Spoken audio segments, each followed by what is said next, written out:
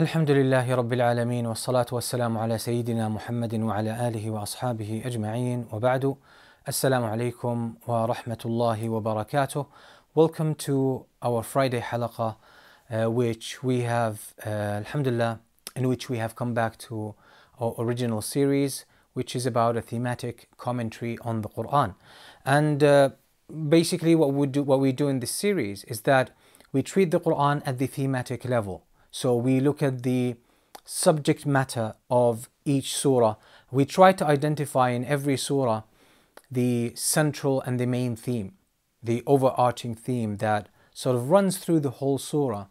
We try to detect it, and we try to see the verse that represents it the most or the most accurately, and then we go over the surah trying to connect all of the sub-themes to this main theme. Hopefully this will bring or make visible to us the thematic unity and consistency in the Quran. It will also help us as well look at the surah as one unit, as one unified sort of structure. And this is very powerful it's a very powerful element in our understanding of the Quran and the way we relate to it.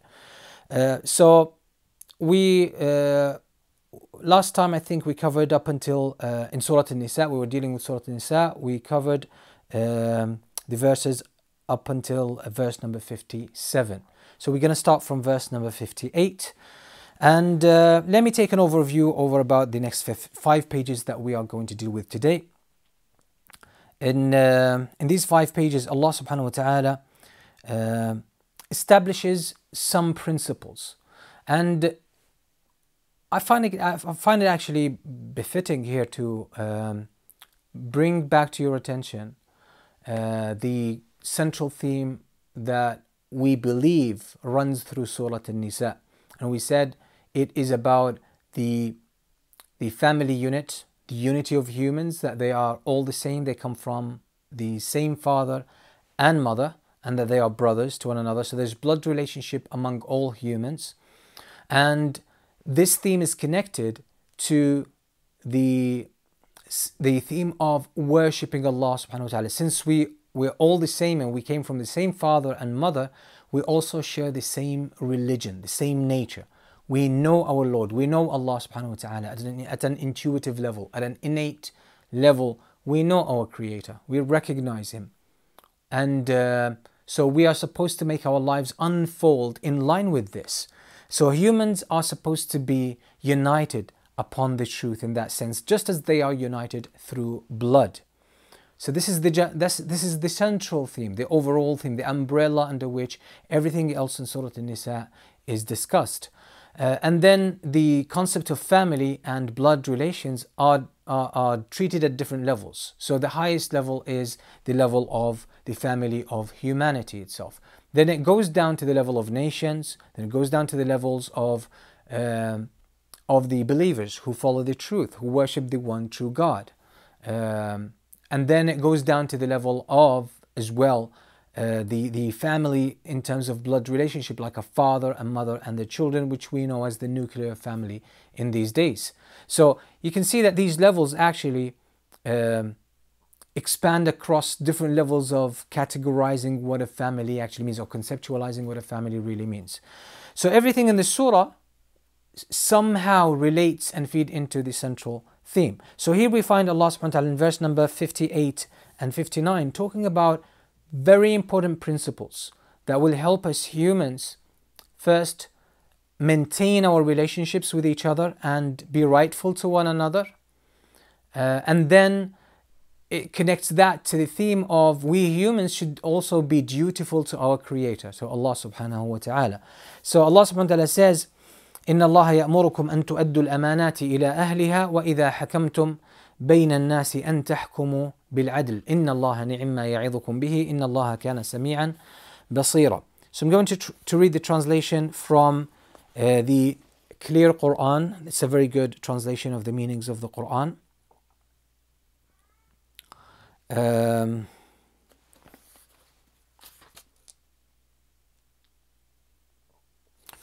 Indeed, Allah commands you to return trusts to their rightful owners. And when you judge between people, judge with fairness. What a noble commandment from Allah to you. Surely Allah is all hearing, all seeing. So this is a principle, it's a main principle, very fundamental principle, and a representative of other fundamental principles and ideals that are meant to govern human interaction, so that the ties of this human family can be maintained and observed and respected. And thus our life on this earth can be fruitful, meaningful and balanced. So Allah tells us to be trustworthy, to convey the trusts back, or to give the trusts back to the rightful owners. And that if we judge between people, we are supposed to judge with fairness, no favoritism, no bias. And that shows that Islam in essence, or what Allah subhanahu wa ta'ala commands us, is all about good manners. It's all about principles. And there is no separation actually between what is truly and intrinsically human in the sense of ideals and what Islam really is. It's actually one and the same. And whatever, sometimes we tend to claim to ourselves these ideals as if they are ours, as if we made them up, as if we came up with them, right? As if we humans originated justice, fairness, respect, forgiveness, love, compassion, camaraderie, and so on and so forth. As if we originated that. But we don't realize these are built in us, and the one who put them in us is our Creator. So we can't claim them to ourselves. We can't claim ownership over them. They are a gift in the first place from Allah subhanahu wa ta'ala. And then Allah subhanahu wa ta'ala sent those ideals to us from an external source, and that's the revelation, in order just to reinforce this natural tendency within us. And then Allah subhanahu wa ta'ala, in the following verse 59, Allah says, يا أيها الذين آمنوا أطيعوا الله وأطيعوا الرسول وأولي الأمر منكم فإن تنازعتم في شيء فردوه إلى الله والرسول إن كنتم تؤمنون بالله واليوم الآخر ذلك خير وأحسن تأويلا. So Allah subhanahu wa ta'ala says here, let me read the translation of the meaning. O believers, obey Allah and obey the Messenger and those in authority among you. Should you disagree on anything, then refer it to Allah and His Messenger. If you truly believe in Allah and the last day, this is the best and fairest solution. So after mentioning, how to regulate and how to keep intact the relations between humans, Allah subhanahu wa ta'ala teaches us how to keep our relationship with our source of being, with Allah Himself, intact and in balance. So these two verses actually almost cover everything about what could be, how things could go healthy in human life in terms of principles and ideals. So Allah says, O you who believe, obey Allah and His Messenger. Obedience to Allah and His Messenger. And sometimes people like to call this blind obedience. Where in a sense, maybe if you want to look at it this way, but the reality is, as long as you truly follow Allah, your Creator, the originator of the heavens and the earth, and His true Messenger, this is not blind following. You could never be more insightful than that. You could never hope for a better source than that. That's the source of truth itself. That's the truth itself revealing itself to you. So it's not blind following. It's actually it's the most, I would say, it's the best thing to do in terms of insight, in terms of truth, in terms of information, in terms of seeking the right things. Because instead of seeking clues here and there, you are actually seeking the truth right from the source. And this is available to humans through revelation. So this is why Allah subhanahu wa ta'ala says, obey Allah and obey His Messenger. And the reason you do this, because His Messenger basically is a conveyor of the message. Allah subhanahu wa ta'ala entrusted him with the message. And if there is an affair that you don't find specific instructions about in the revelation, then what you can do is refer to those who are in a state of authority over you. And this authority is rightful authority, not any kind of authority. So this refers in religious matters and issues of jurisprudence, what is allowed and what's not allowed, what's good and what's bad. You refer to scholars or people of knowledge about revelation, about the religion of Islam. Because the revelation is not only specific text about instructions or about specific situations, it also contains guidelines. It also includes principles. It has a complete system of how to figure things out, even novel things, things that you come across for the first time. And this is the power of revelation here, that you have guiding principles. You have a beautiful dynamic that is consistent, that no matter what novel issues you're dealing with, you're always going to have this consistency. You will always abide by the same principles, the same rules, and you are holding high all these moral principles and ideals, and you never violate them. So you refer to the people of knowledge. But now in terms of, let's say, political issues, you refer to the rightful leaders of the Muslim population, people who understand governance, people who understand politics, people who understand military warfare, etc., people who have the expertise. And these people are supposed to consult the scholars of the religion. So it's not a matter of usurping power or monopolizing power and decision, but it's actually a matter of it's a place of responsibility here. And the person who's in a position of responsibility are obligated in the Islamic system to seek the guidance of the people of knowledge, everyone in their specific field of expertise. Allah subhanahu wa ta'ala says, so Allah says, this is better for you in the final, estimate of things, of how things turn out to be. And this is a very beautiful system, and this sets the ground for a profound system of governance in Islam, and even a system for how we humans, individuals, can carry themselves in this life. Then Allah subhanahu wa ta'ala, He strikes an example from verse number 60 to verse number 65. Allah talks about hypocrites in in relation to the instructions He just provided. So Allah subhanahu wa ta'ala says, I'm just going to summarize the meaning. Don't you see those who claim to believe in what was revealed to you and what was revealed before you? They seek the judgment of other than Allah. They seek the judgment of other than Allah. So they seek judgment of something else, like maybe a man-made law, or maybe the guidance of another system, and so on and so forth. When the truth and the true system from Allah, the divine system, is available to them. When they were commanded to abandon all these systems, because all of them are made by humans, and thus they display and they possess the faults, the deficiencies, the flaws of human beings. They are reflective of where they came from, whereas the divine revelation is reflective of where it came from. And He says, and Shaitan wants to send them astray. And if it's said to them, come to Allah and His Messenger so that they judge among you, you will find the hypocrites turning away from you with aversion. And Allah says, so how, when a calamity befalls them because of their own deeds, then they would regret and they would come back to you apologetically.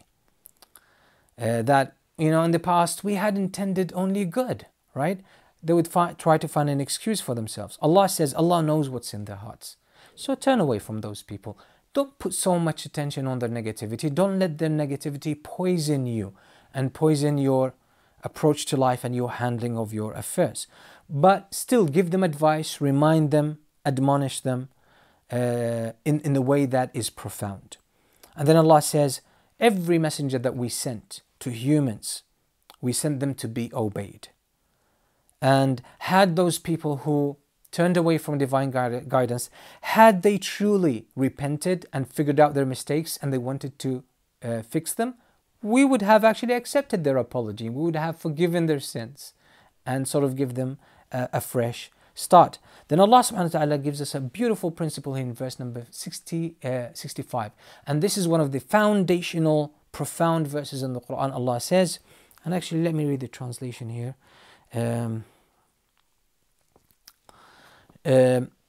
Allah says, فَلَا وَرَبِّكَ لَا يُؤْمِنُونَ حَتَّى يُحَكِّمُوكَ فِي مَا شَجَرَ بَيْنَهُمْ ثُمَّ لَا يَجِدُوا فِي أَنفُسِهِمْ حَرَجًا مِمَّا قَضَيْتَ وَيُسَلِّمُوا تَسْلِيمًا. Allah says, but no, by your Lord, they will never be true believers until they accept you, O Prophet, as the judge in their disputes, and find no resistance within themselves against your decision, and submit wholeheartedly. So this is basically the criterion. Some of the scholars, they said this is the criterion between belief and hypocrisy, between true iman and kufr, disbelief. Then Allah subhanahu wa ta'ala indicates that had people done what they were commanded by their Lord, things would have turned always in their favor.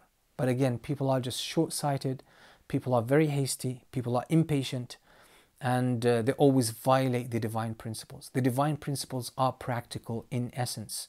But if a person experiences impatience, they won't be able to see that, because on the short term, it might seem as though they're not working.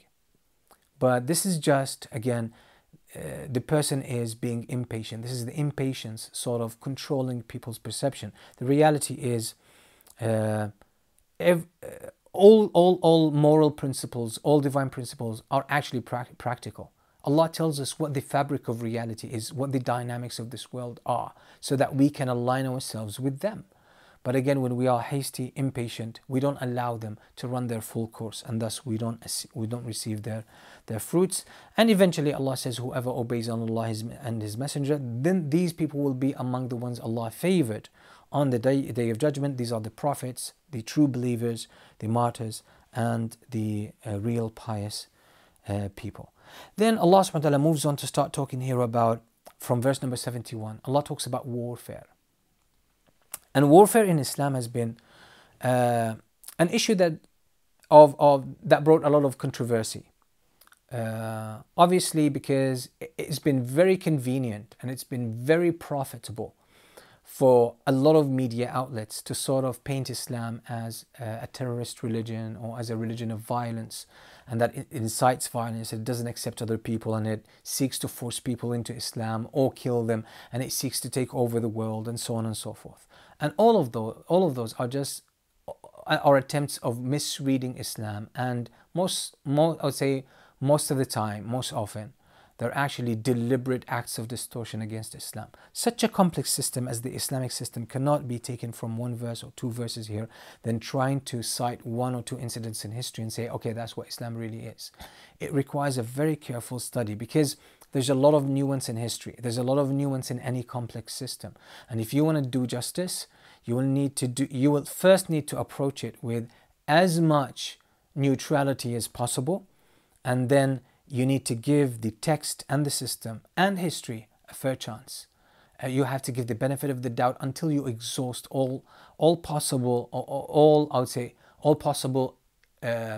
positive interpretations or fair interpretations before you arrive at such an unfair accusation against the Islamic system. And so many things are actually, you will see, are taken out of context. So Allah subhanahu wa ta'ala here instructs the believers to be on guard, to be ready to defend themselves and to fight against the oppressors. And then Allah talks about, so this is mentioned in the context of the hypocrites, so there will be a lot of reference to the hypocrites. Then Allah says, some among you are actually trying to pull you down. And so Allah exposes, what are the signs of these people. Then Allah subhanahu wa ta'ala in verse number 75 really explains what warfare in Islam is about in the first place. And this talks about aggressive war. It doesn't talk about defensive war, it talks about offense in warfare. And here Allah says, وَمَا لَكُمْ لا تقاتلون في سبيل الله والمستضعفين من الرجال والنساء والولدان الذين يقولون ربنا أخرجنا من هذه القرية الظالم أهلها واجعل لنا من لدنك وليا واجعل لنا من لدنك نصيرا. Verse number 75. Allah says, and what is it with you? You do not fight in the cause of Allah for oppressed men, women and children, who cry out, our Lord, deliver us from this land of oppressors. Appoint for us a savior. Appoint for us a helper, all by your grace. Then Allah says in the following verse, believers fight in the cause of Allah, whereas disbelievers fight for the cause of the devil. So So Allah subhanahu wa ta'ala here explains how in Islam that what is called warfare is actually about bringing about justice to people, to oppressed people. So when there are systems who are either overtly or covertly oppressing people, confiscating their rights, abusing them, abusing their rights, and these people seek help, Muslims are supposed to help, not as individuals, but as proper legitimate governments. As proper legitimate governments, they are supposed to help if they have the power and the military power and the might. And there won't be worse consequences as a result of that kind of warfare. So the issue of warfare in Islam is actually the fiqh of warfare in Islam is one of the most complex and intricate parts of Islamic jurisprudence. It has so many details, intricate details, and the point of balance shifts with every shift in small details. So it's not for sort of any student of knowledge or even any person who just studied Islam just to say, okay, to make decisions about warfare.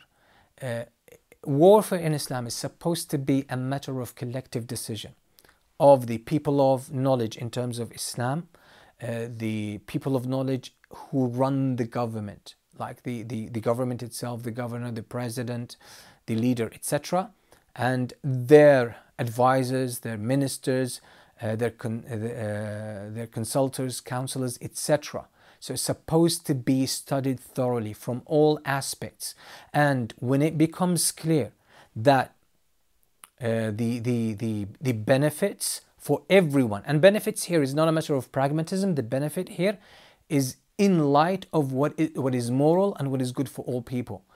When this is actually figured out to be the case, then they move on with it. Otherwise, they desist.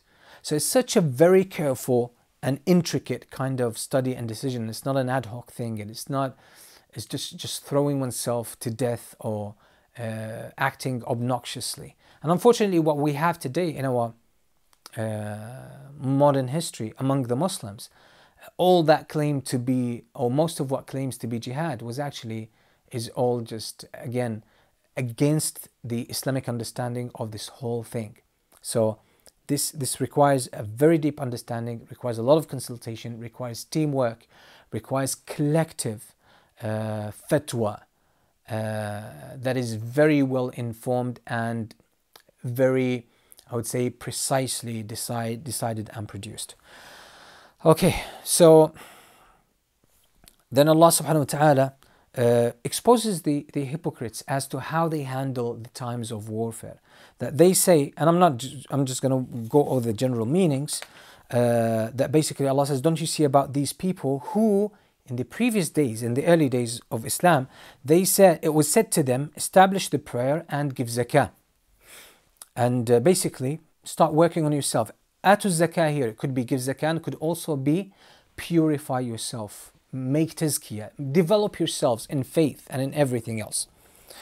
So when fighting was prescribed upon them, when the time for real warfare was prescribed upon those people, in the past they were hasty, it was not time for that yet. But they were trying to push the Prophet ﷺ to get into warfare. And the Messenger ﷺ used to say to them at that time that we have not been given permission, or we have not been commanded to do that. So when time now for warfare, all the conditions became perfect and the conditions for engaging in warfare were present, then these people started cowarding. They started to back off, and they started fearing people. So, and they said, oh Allah, why do you make warfare an obligation upon us or a duty upon us? We wish that you give us more time in this life. Allah says, tell them that enjoyment of this life is short, and what is better is the hereafter, or is the next life, and you will not be done any injustice, even the slightest injustice. And then Allah says, wherever you may be, death will come to you. When your time to die comes, you're just going to leave, regardless where you are, even if you are in protected towers or in fortified buildings. All right, so the point here is that those people were impatient at the beginning because their desire to engage in warfare was not based on faith. It was not based on reason and wisdom. It was based on emotions. And that's most of what we have today. Those people who, call themselves or raise the banner, supposedly so-called jihad. Unfortunately, this is the type of thing. It's all based on emotions. It's all not grounded in proper Islamic fiqh and jurisprudence, and it all violates the Islamic principles, and it's all again based on untamed emotions, impatience, short-sighted understanding of things, ignorance about the state of affairs and about the global state of affairs, and so on and so forth. And you see the outcomes of their efforts have been destruction upon Muslims and non-Muslims. Okay, so this is generally speaking how Allah addresses these people, and Allah emphasizes the concept of obeying the Prophet sallallahu alaihi wasallam, and He exposes some of the tricks of those hypocrites and how they escape or try to escape obedience to the Messenger sallallahu alaihi wasallam.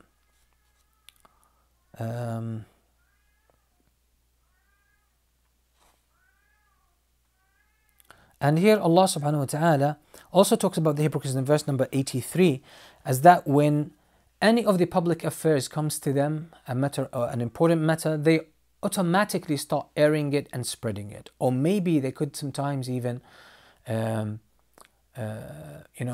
formulate an opinion or some sort of an answer or some sort of a solution and start airing it.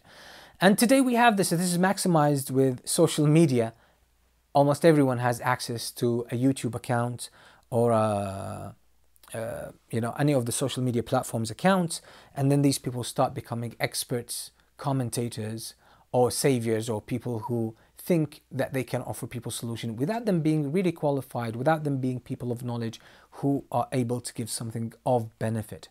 And unfortunately, that's the practice of the hypocrites, that these people will start airing this stuff before verifying it, before studying it well. And Allah subhanahu wa ta'ala says they should have referred it to the Messenger sallallahu alaihi wasallam or to those of understanding and knowledge and wisdom, because those people would be able to handle it way better.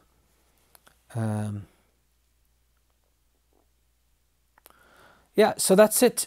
And then Allah subhanahu wa ta'ala talks about the hypocrites again with regards to what happens when Muslims engage in warfare with other enemies and the hypocrites betray them. The hypocrites sort of stab the Muslims in the back. How to handle, how to handle this.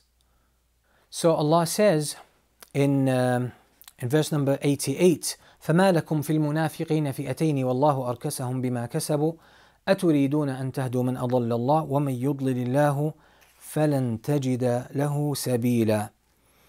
So let me read the translation. Why are you believers divided into two groups regarding the hypocrites, while Allah allowed them to regress to disbelief because of their misdeeds? Do you wish to guide those left by Allah to stray? And whoever Allah leaves to stray, you will never find for them a way. You will never find for them a way.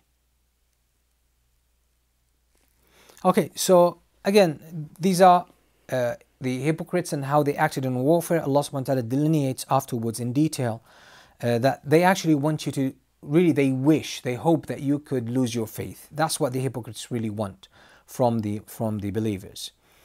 Allah says, do not take them as close allies, as people who are close to you, as helpers and supporters, until these people join you in faith. So they basically, again, this ruling has to do with Medina, when the Muslims were in Medina, and the Muslims, it was an obligation upon Muslims from all around to come to Medina. Why? Because in almost every city where there were Muslims, they were oppressed, they were forced out of their religion.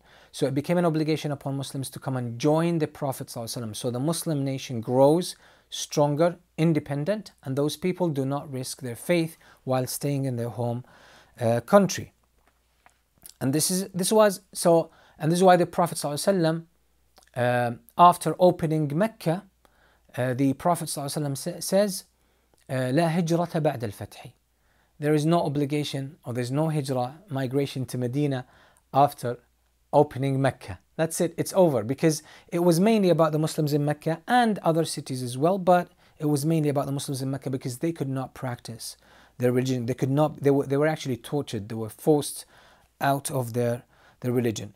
And some of them actually became, some of those who were Muslims at the beginning, they actually left Islam, and some of them became hypocrites. So they were affected by that.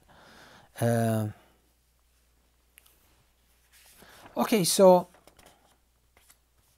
then Allah subhanahu wa ta'ala talks about, and the reason now there is a lot of mention of hypocrites is that the Muslim family, the presence of hypocrites among them who pretend to be Muslims is extremely detrimental. So Allah sort of educates the Muslims as to how to handle these complex situations without resorting again to extreme solutions which are forbidden in Islam, that you kill who you think are hypocrites, or you exile them, or no, they were treated, as long as they pretended to be Muslims and they were acting outwardly as Muslims, then they were treated as Muslims. And the reason is, you can't dig into people's lives, you can't open up people's chests and figure out what's in their hearts. So we are supposed to deal with people based on what we see from them, and the reality of their heart remains with Allah. Otherwise, anyone who has a doubt about someone is going to give them trouble, or is going to report them to the government, and then there will be investigations. It becomes more like an inquisition, and obviously this is impractical, unfair, and it doesn't even work, and it doesn't help anyone. Then Allah subhanahu wa ta'ala mentions some rulings as to, Allah says that no true believer would kill a believing servant except by mistake. It might be by mistake. And then Allah subhanahu wa ta'ala explains how, if a Muslim kills someone by mistake, how to actually handle this situation, and there are expiations to be performed. Then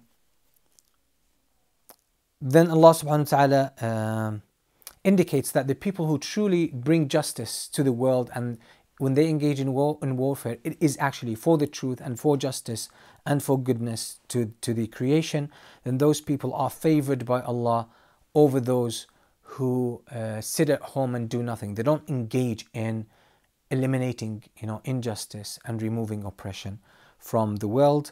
Then Allah subhanahu wa ta'ala indicates, Allah talks here about people who remained oppressed, Muslims who remained oppressed, and where they had to be sometimes forced out of their religion. Some of those people left, we said, some of them left Islam. Allah says these people, when they die, the angels will ask them,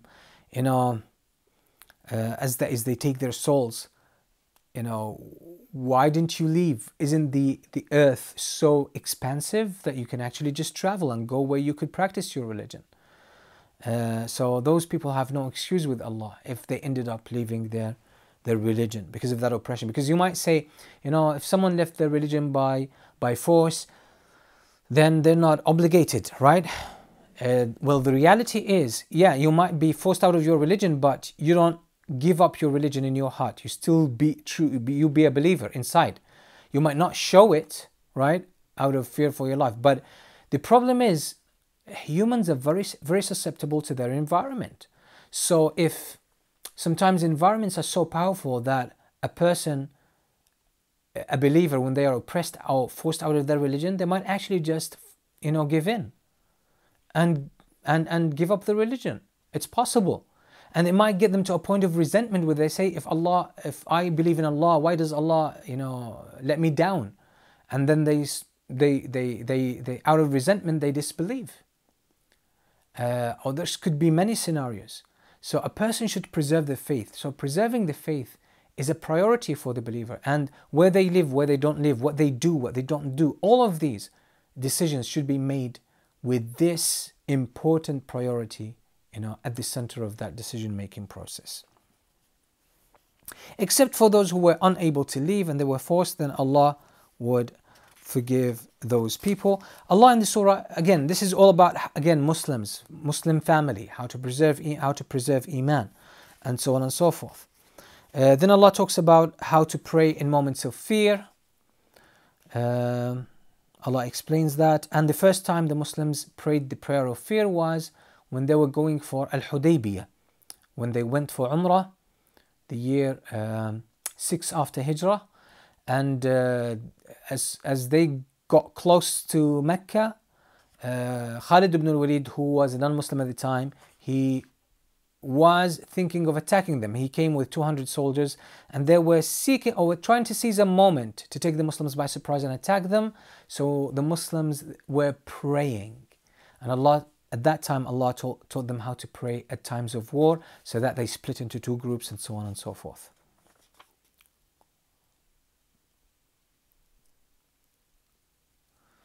Yeah, so basically Allah subhanahu wa ta'ala still talks about the hypocrites and how to handle them in the surah, and I think it's enough for today, inshallah. We're going to stop at I didn't go into details because there's lots of details there, and we still wanted to stay as close as possible to the central theme and not, go down into many levels into the sub themes. So we stop here by verse number 113. So we start next time, inshallah, with 114 bi-idhnillahi ta'ala. Jazakumullah khairan for joining us, and may Allah subhanahu wa ta'ala accept from us all. Wassalamu alaikum wa rahmatullahi wa barakatuh.